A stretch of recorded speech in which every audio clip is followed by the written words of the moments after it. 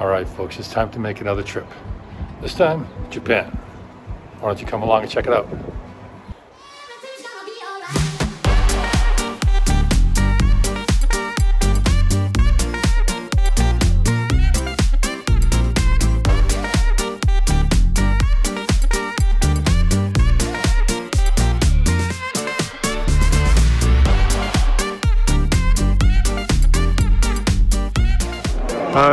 Okay, to be honest and perfect, I don't know where I am. I don't know which way to go. Find my hotel back to myself. So, that's the way it is. And then I'm here in Japan. Peace from Japan.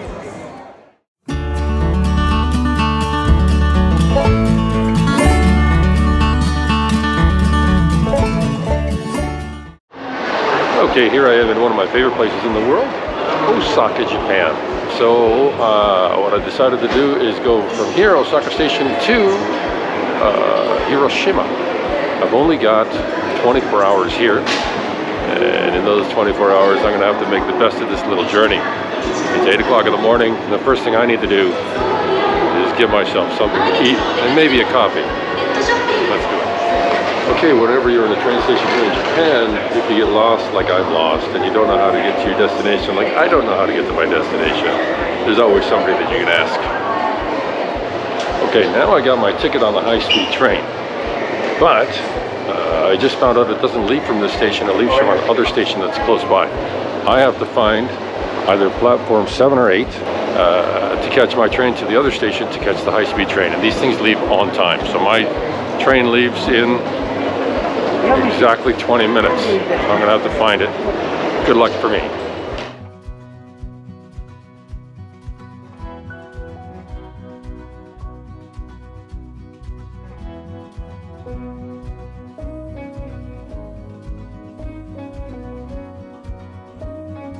All right, I'm lucky enough to make it to the other station on time. It looks like I got 17 minutes to catch my train.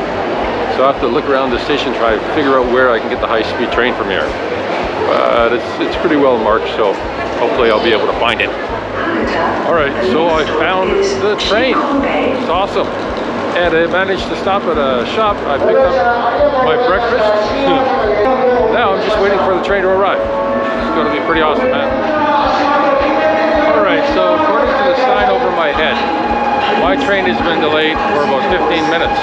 This station is going to be the loudest station I've ever been in my life. Maybe that's typical of high-speed train stations, but it is loud in here. Lots of announcements, lots of noises, lots of bells and whistles. See what I mean? Yeah, look at this thing. That's sick. All right, finally, here comes my train. Awesome.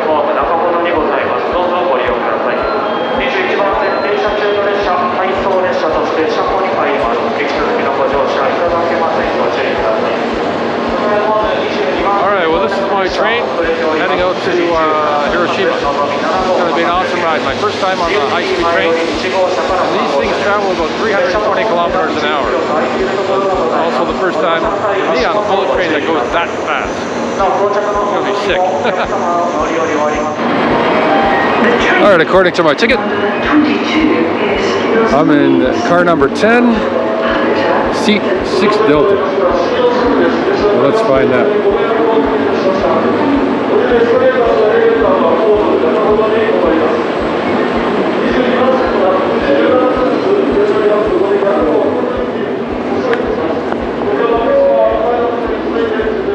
Oh, that's nice.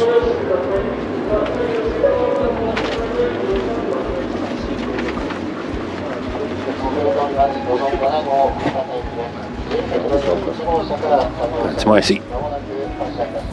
Definitely something I never expected I would be doing in my life is taking the high-speed train here in Japan. And I'm lucky enough to be in what they call green class. And the green class compartment here in on the Shinkansen train, the bullet train, is like the first class compartment. It's really, really nice. Very comfortable, very spacious, as you can see. And nice windows to be able to see what's going on out there. I'm sure as time goes on, as I get closer and closer to Hiroshima, I'll be able to see more and more. Awesome. I'm loving this. Well, it's time for me to have my snack, whatever I bought in that store. So let's have a look. I got my green tea and I got my little bento box kind of thing. Look at that. Looks awesome. Comes with chopsticks and everything. Unagi, some eggs, some rice underneath. Oh yeah, delicious, man. This is awesome.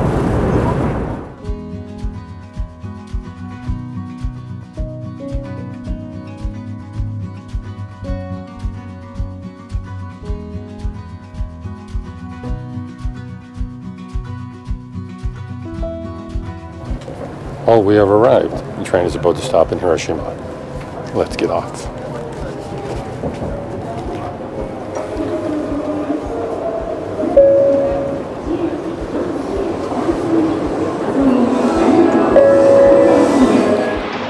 Hey, as I walk through this cool place, I can't help but think about what this place might have looked like 78 years ago when the Enola Gay came across and dropped an atomic bomb on the place, where it was just completely flat. There was nothing left. Totally devastating. And now it's a big, gigantic, vibrant city. Of course, 78 years ago, it's a long time. Now let's go check out what else this place has to offer.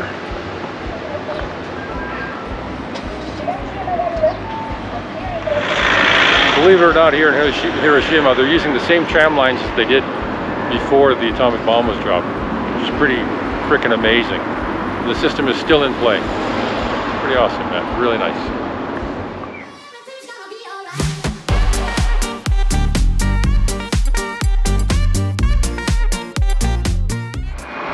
Okay, well, the bridge that I'm standing on right now is the T-Bridge, known as the T-Bridge. Now, the reason why they call it that is because it kind of goes over that way and it comes over this way like a T, right? In the middle of the bridge. If you look on Google Maps, it's pretty easy to find. But back in 1945, they obviously didn't have Google Maps. So they used this as a reference point. The Enola Gay was 31,000 feet above this bridge. They've seen the bridge because it's easy to spot from 31,000 feet on a clear day. And they dropped the bomb here on Hiroshima.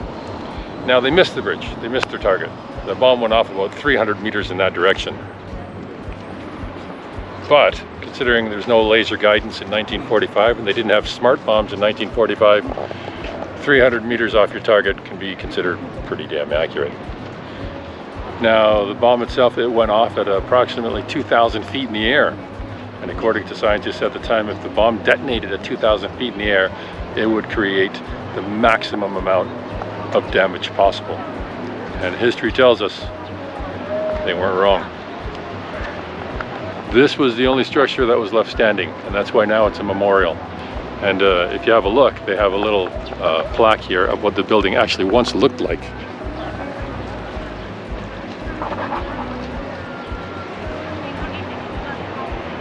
So behind me stands a very cool monument. I took a really cool picture through there, and a lot of people are standing in the queue to do that. And you can see in the distance over there the building that was the last left here after the atomic bomb dropped. This is called Peace Park. Again, it's just a beautiful place to come. A beautiful place for people to see here in the center of Hiroshima.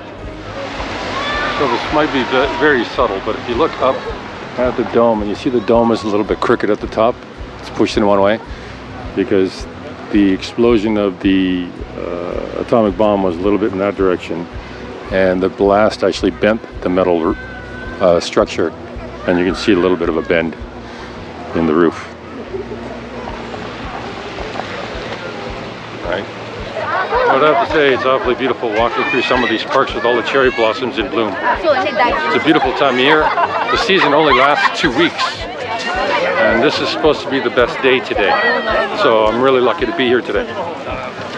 It's awesome and it's beautiful.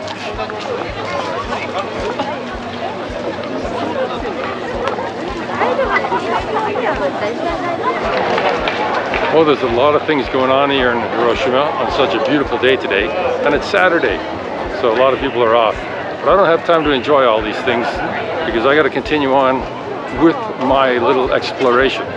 Like I said earlier on, I have only got 24 hours here in Japan today. So I need to get back on the train and start another adventure in another city as quick as I can. So let's check it out. But I'd like to thank Hiroshima for having me here, man, because it was an awesome little visit. It was short and sweet. Like I said, I don't have that much time. I'm making the best of it. The drivers wear gloves.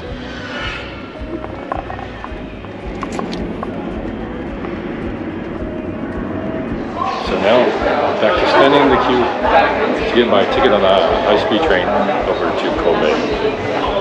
Well, I'm back on the Shinkansen high-speed bullet train going from Hiroshima, and now I'm going to Kobe. And there's a specific reason why I'm going to Kobe. You'll see shortly.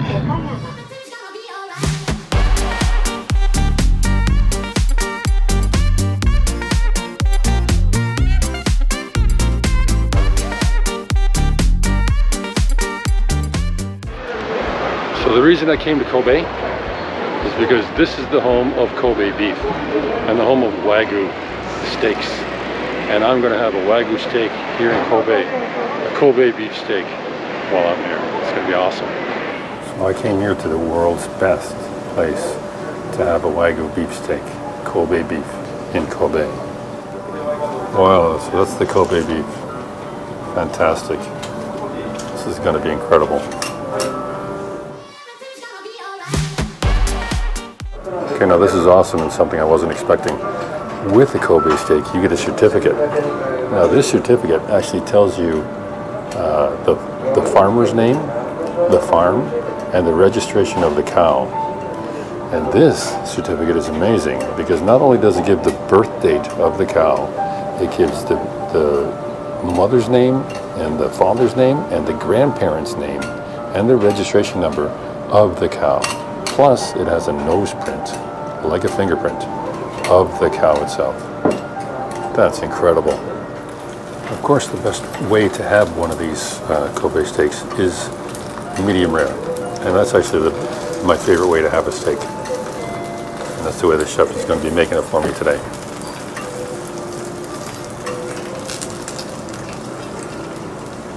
If you ever have a chance to come to Kobe, don't pass up the opportunity to have a Kobe steak.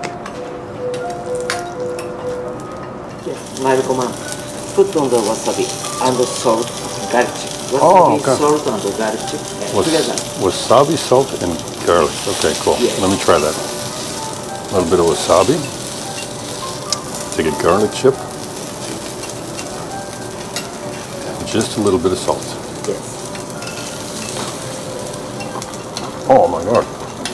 That's amazing. Oh, it's incredible. Wow. This lemon soy sauce, Japanese ponzu. This miso. Lemon soy sauce and miso. Miso, yes. Okay. Beef and vegetable sauce. I like this combination. Wasabi with the garlic. A little wasabi, some garlic, some soy, some sea salt. It's unbelievable. So now I normally have my steaks medium rare, which is fantastic. He suggests I try a medium, just so I see the difference. Why not? And this is a mind-blowing experience as it is. This medium one. The care that he takes in cooking these things is amazing. It's absolutely fantastic. And he cooks them to perfection.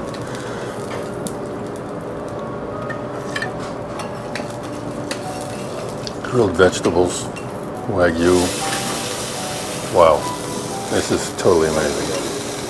I've never experienced anything like this in my life, and I don't think I ever will again.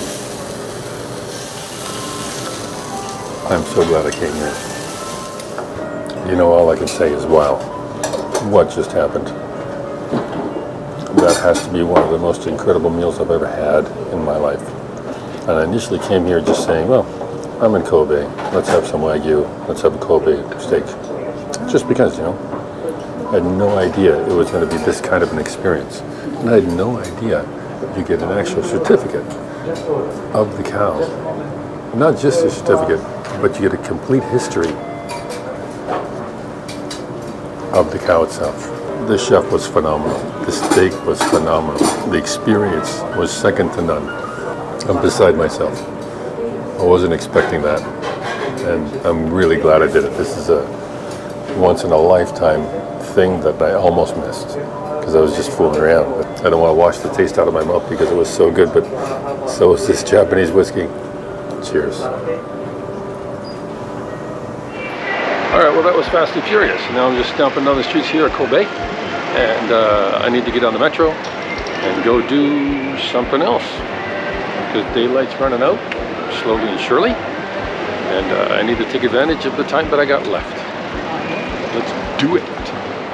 Well, I'm quickly losing daylight, but I'm back in Osaka, and I'm looking at the cherry blossoms here in Osaka, which are really, really fantastic. Now, this is one of the best areas in the city to look at the cherry blossoms. On this side of the river, on that side of the river, it's amazing. And this river is quite famous because 300 years ago, they used to take a boat on this river and go all the way to Kyoto on this river out here. Pretty awesome. Cherry blossoms down here are beautiful.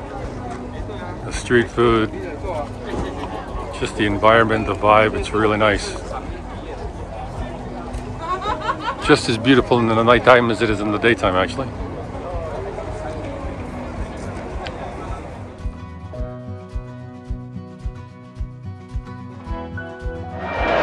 Another really great area here in Osaka is an area called Shishanbashi, where I am right now. And it's a shopping arcade. It's huge, it's indoor. Well, it's not really indoor, it's kind of outdoor, but it's covered, it's got a covered roof. So you won't get rained on a rainy day, which is pretty awesome. And they got everything here. There's high-end, low-end, uptown, downtown. There's all kinds of cool shops in this area. I like coming here, it's pretty neat. And on the streets beside here, right? You know, a little tiny street beside this place, there's great bars and restaurants and everything else. It's a go-to place, you have to come here.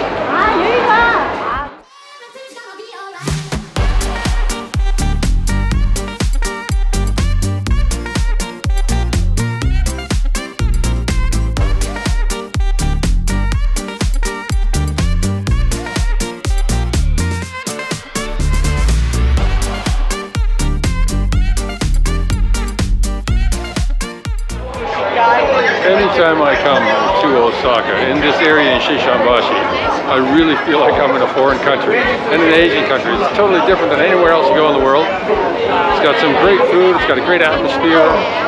It's a lot of fun. There's a lot of people out here, a lot of things to see and do. It's just like different than anywhere else you go in the world. Walking around here in Shishanbashi's got me hungry. I'm looking for a seafood restaurant, but I can't seem to find one anywhere. Not left, not right. No seafood restaurants in the area. I'm really surprised. Okay, so that's going to be it for me today, man. From Osaka. Fantastic little trip to Japan. Hopefully next time it'll be longer than 24 hours anyway.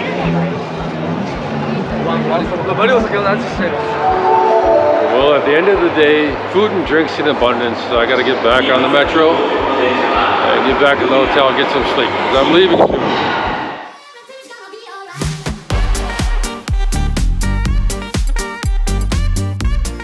Well, that was cool, and I hope you enjoyed it as much as I did. Like and subscribe. Hit that like button. Do me that favor. It'd be awesome for me. If you want to leave a comment, leave a comment. You want to see something else, tell me you want to see something else. Thank you very much for watching. Thank you very much for being here for me, and I hope you enjoy. Have a great day. See you out there. Oops, that wasn't supposed to happen. All right, let's try and do this again because there's like a billion people around crashing into everybody. Okay. In Hiroshima to get along, to get around, to get along. Monument of messed that up totally. Let me do this again. Oh God, I'm dying of a hangover. I need a coffee.